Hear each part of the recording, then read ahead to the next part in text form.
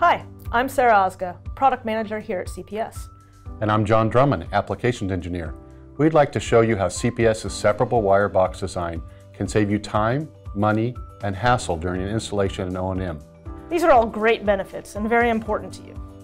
But the real reason for the separable wire box is safety. All CPS string inverters are designed with separable wiring boxes and allow the inverters to be installed in 2 steps. First, the wire box is installed. Then, before or after all the wiring is complete, the inverter can be installed. 3-phase string inverters can weigh anywhere from 130 up to 230 pounds. Lighter weight means less people required to lift and less potential for injury.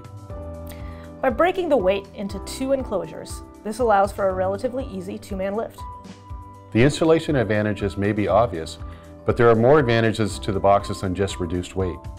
The top of the wire box and the bottom of the inverter are mated by a connector. When the inverter is mounted on the top of the wire box, no wiring between the units is needed. Simply seat the inverter and secure it with 6 screws. A trained electrician is not needed for this part of the process. Each enclosure is shipped with a cover over the connector. Simply unscrew the cover and attach it to the storage location provided at the side of the units. This is important, so don't throw them away. This brings us to the second safety element of the separable wire box feature. This is something inverter manufacturers rarely like to discuss: failure. We design our inverters to operate long after their 10-year warranty, but occasionally failures do happen. If the inverter does fail, the failure will likely occur in the inverter section, not the wire box. Because all wiring occurs in the lower wire box section, the inverter is easily removed without touching any conductors.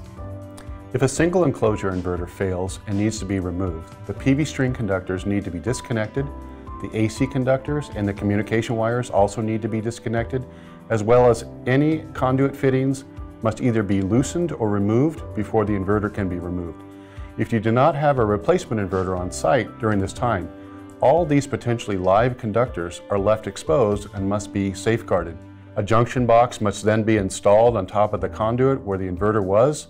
Wire nuts must be applied to the ends of each of the conductors and all secured in the large junction box you were just required to install.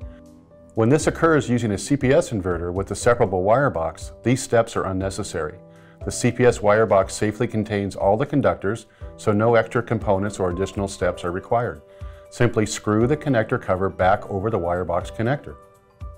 All CPS string inverters include this feature, from the new 100, 125 kilowatt, 1500 volt inverter to the inverters you installed years ago. This is just one way we at CPS are working to help you stay safer and operate more efficiently. For more information on our products, please visit efficientpowersystems.com.